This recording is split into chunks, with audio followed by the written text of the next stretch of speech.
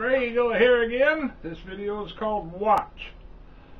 First of all, let me make it perfectly clear that I do not set dates, but I do watch for the signs of the times.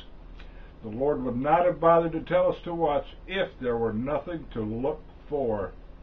I heard one big-time radio preacher say that pre-tribbers make a mistake because they go around with a Bible in one hand and a newspaper in the other hand. Or words to that effect. But the big-time radio preacher, in my humble opinion, is the one who errs, as he is known to be a preterist. I have dealt with preterism previously on my Rapture of the Church, What the Bible Says, found at ourchurch.com/member/A/AHS. Why, you ask? Well, I'm glad you asked, because our Lord himself ordered us to watch. Watch for what? His second coming, of course.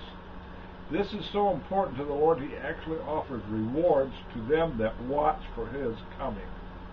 2 Timothy 4:8. Henceforth there is laid up for me a crown of righteousness, which the Lord the righteous judge shall give me at that day, and not to me only, but unto them also that love his appearing. There are no less than 10 New Testament verses that relate directly to watching for the second coming and the end of the age. Matthew 24:42 and 25:13, Mark 13:33, 34, 35, 37, Luke 12:38, Luke 21:36, 1 Peter 4:7, and Revelation 3:3. The Lord gives us 4 more general commands to watch in 1 Corinthians 16:13, Colossians 4:2, 1 Thessalonians 5:6, and 1 Timothy 4:5. Again, I say the Lord would not have bothered to tell us to watch if there were nothing to watch for. When the Lord says something this many times, I think the Christian should pay attention.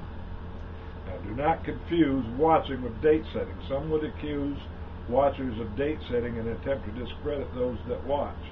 Nothing could be further from the truth. Watchers are merely obeying the book. Now, trust Christ today, for the Bible says, whosoever shall call upon the name of the Lord shall be saved. That name, BTW, is Jesus. But you have to mean business with God. Keep on trucking for the Lord. Until next week.